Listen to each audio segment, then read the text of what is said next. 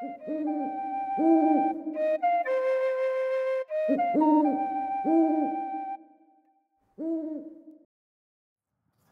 name is Antonio Trujillo Chavez, born in Hurling, July 23rd, 1939. I'm on my way to be 85 years old, and I'm still here. They used to come and thank us because this used to be a pretty rough ghetto area. And when I started putting artwork, they would came and thank me that it was coming a little bit of art for me to deal instead of just. This lady came up and told me that her mother had Alzheimer's, and she was real sick. And every time she asked her daughter, "Take me to the blue door," and my gate was all turquoise, and so she bring him and she sat out there, and she look at that stuff, and then when she got done, she tell her daughter, "Now you can take me back home." And then later on, she says, "Take me back to the door. I want to see what else you put up." And when she passed away, her daughter came and told me, "I want to thank you so much." It gave my mom a moment of just seeing that there's change and there's good things happening. For me, this is a meditation place. I don't make it just for me. I try to have every kind of religion or thing. Religion is man-made, but spirituality is God-given. So if you're in the spiritual, you have no problem with religion. Oh, well, I think that art is, for me, is being a prayer and meditation. It makes me use my mind in the right direction. Yeah, I mean, create beauty instead of create destruction.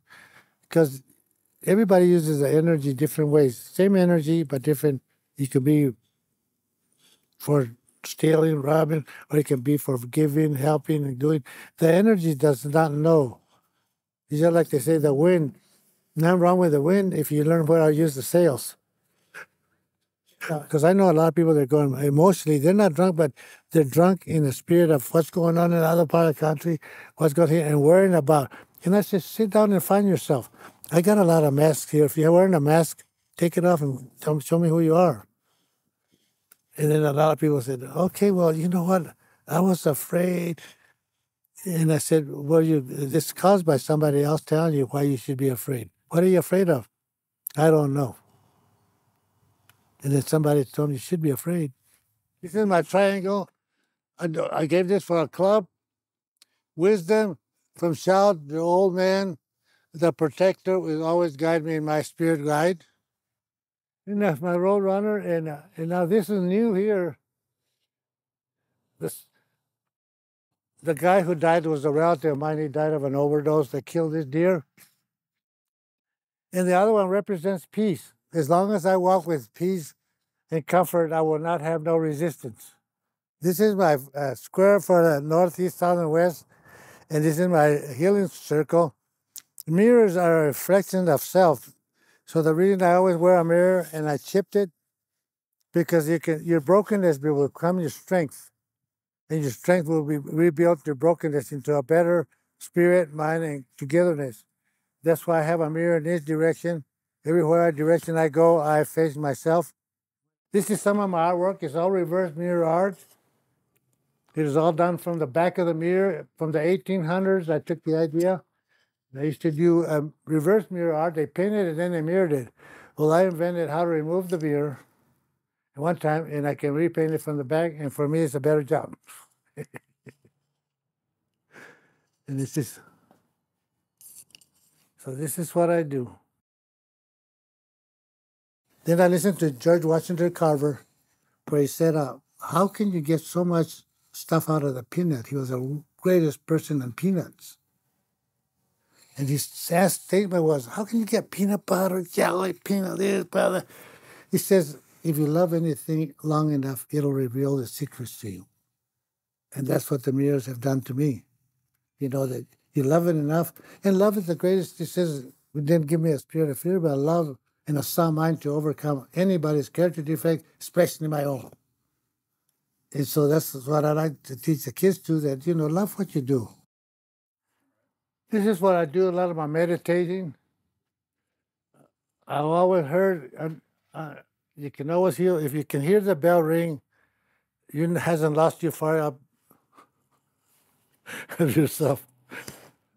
And so this is what I meditate. I love to meditate. I burn incense. I like the smell of incense. I like the beauty. And this is old antique prayer things that I've collected. You know, I was sitting here one day, and I looked back, and I had been out years ago. This Indian lady, beautiful Indian lady, came here to the door, and she said, "Can I talk to you?" And if you see where the owl is, a little bag here with rocks and stuff. And she said, I come to name you Little Owl. And then she left. I never saw her again, but I know there's a spirit guide letting me know that it's okay. I got 49 years and 6 months of recovering from a similar hopeless state of mind and body. When I got to recovery, they asked me one question they said, we're not here to help you stop anything. We're here to teach you how to live without having to have the whatever abuse you have. And then I'm grateful that they told me that the first thing I asked is, my question was, what do you want from me? And they said, you don't have nothing we want. Until you don't want what you have, then there's no solution to your problem. But if you want to live a different way, we have a set of principles to teach you how to live that way. And I'm grateful for that. He said, you don't have to believe in anything. Every religion has spiritual principles, but they want to apply to one human being. The spirit don't belong to one human being. The way the human being expresses his spiritual life is where you learn from. And I'm glad I ran into the people that were doing it. I came from a violent alcoholic family. My father was very dangerous, and they didn't stay married that long. You know, the divorces and all the stuff. I ended up living in the Gila River with my grandparents. Like, my dad used to say, you'll never be nothing, and you ain't going to be worth a shit. And I believed him. And so when I went to prove that I am somebody, I looked like a fool. Because you don't have to prove nothing to nobody. You are who you are. And now kids that have, like me, the dyslexia, I've talked to a lot of people, they don't understand dyslexia. When you get angry, you're not angry at you, I'm angry at myself. Even when I met I get cussing, and my wife says, there's nobody there, so I guess she's seeing somebody. That is my own projection of failure. Every human thinks that they're all a failure. You know, and if you can't come up to their standards, then that's why I found out that I'm going to do what I love to do is hard work. To comprehend the words serenity and peace is very hard for us because you think there's something wrong. Because, you know, a lot of resentments, cancers all come from a spiritual malady that I've talked to people that have cancer, and I ask them, what is eating you alive? And they'll say, I don't want to talk about it. What is your greatest fear is to die. But there's no time for you to die. Nobody knows when you're going to die, why you're going to die for. It's how are you living? The basic is, right now, everything's okay. And the sad part is people say, I was afraid this was going to happen. I say, well, hell, you brought it in. Whatever you fear will come about. Whatever you love will come about. Whatever you trust will be with you. But it's amazing that how powerful the Spirit is, that you can bring about that which you fear, but you can bring about that which you love. And I see people get healed from a lot of stuff once they found out where it came from. And they let go of what's holding on to them. That I've seen that all of a sudden the doctor say, I don't know what happened, but there's nothing there. And that's how powerful the Spirit is, as far as I'm concerned. He can heal body, mind, and soul. There's a lot of people who dropped off stuff here, and I put it in the memory of their, whatever their spirit is. And that's what I like about that. All I do is when I find something, I don't know if it has something to do with comfort and peace, I put it on. My favorite never the longest journey starts with for my case is a single first step.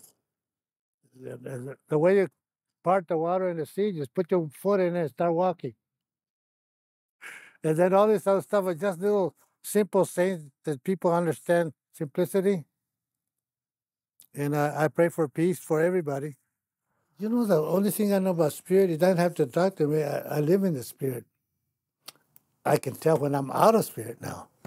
And that's when judgment or fear or overthinking a situation, then I know I'm not present with divine order, which is divine order is present right now, right here, right now.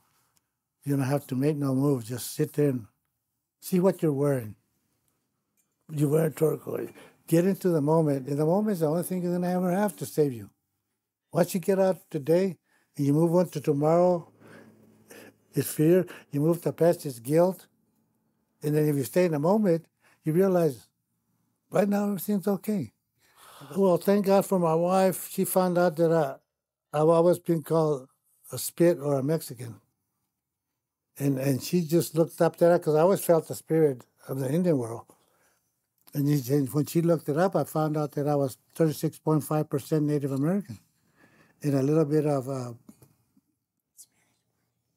Spanish, Portuguese, 50%, and a little bit of Jewish, a little bit of black. No wonder I was messed up. I was so mixed up with all these people there. But I love my heritage, because I had it. I was an agriculture, what do you call those people that look for Indian ruins and stuff? And I did that for a lot of years here. And I got in contact with some of the spiritual that you believe is not all damaging, it's all freedom to know that they were here. And that's why I love that now. And now I really love it because I've got a lot of raft from wearing this stuff, even from my own race, what used to be my own race. To say you left here as a Mexican, now you come back as an Indian. I could come back as a white guy. No. But you had to make humor out of the opposition. Because if you don't make humor out of life, you'll be humorless. I can laugh at myself and say, God, how could you be so dumb? And I said, because I was. I've learned better as the age goes by, I don't know what I'm going to learn tomorrow, but I'm really learning. Well, I don't know. I've always had ear hair, but I don't have hair anyplace else. So I was always different. But I cut it off one time, and what happened is when you cut it, when you shave it, the ear turns black. And so old people used to like to spit their finger and clean my ear. And I told him it's not dirty, it's just black hair growing. So I finally said, no, I'm going to grow it back out. And I'm a professional bullshitter. I can give a big old spiritual thing, when the aliens came. You got to have fun with what you have, and I've enjoyed this because I don't know why. It's natural earrings or what? A little kid came up to me and says, that is really weird. And he's got a big old hole with a big old, and I'm weird. I said, okay. But it's kind of like use what you have for the enjoyment of your own pleasures, not anybody else's. It's some gift that the Spirit had given me because I met more people to hair my ears, you wouldn't believe. I had more fun with it. In Halloween, I was here at the food stand, and the lady says, is that here in your ears? And I said, is it a full moon?